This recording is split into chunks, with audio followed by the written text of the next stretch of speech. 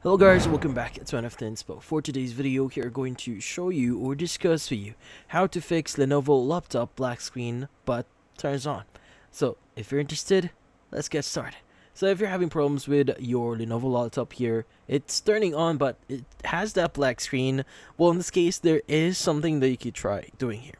So first things first is you want to guarantee that your laptop has power on it. So in this case, what you need to do is you want to go ahead and just plug in your charger into your laptop and make sure that the light or charger light here actually turns on. Now, once you have this plugged in or is currently charging, what you could do here is you want to turn it on. And once it actually turns on and you're sure it's been a few seconds or even a minute when you turn it on, you need to press the following combination, which in this case is going to be the Shift key, Control key, Windows key, and the B key together at the same time. Now, typically speaking, once you press these buttons, this will actually reset your GPU, which in this case, you will see that your screen will turn on, turn black, and turn on.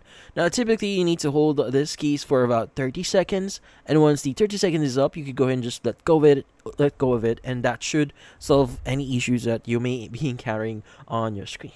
Now, also another thing that you could try doing here is you want to press your power button for a long time, like for example, like 20 to 30 seconds if I'm not mistaken, or shorter. So this will actually soft reset your laptop, but not necessarily erase any information or files you have on it. It just resets your battery. But yeah, so those are the things that you could try doing here, and that's about it. Hopefully this video was able to help you. Like and subscribe to NFT Inspo. Thank you for watching.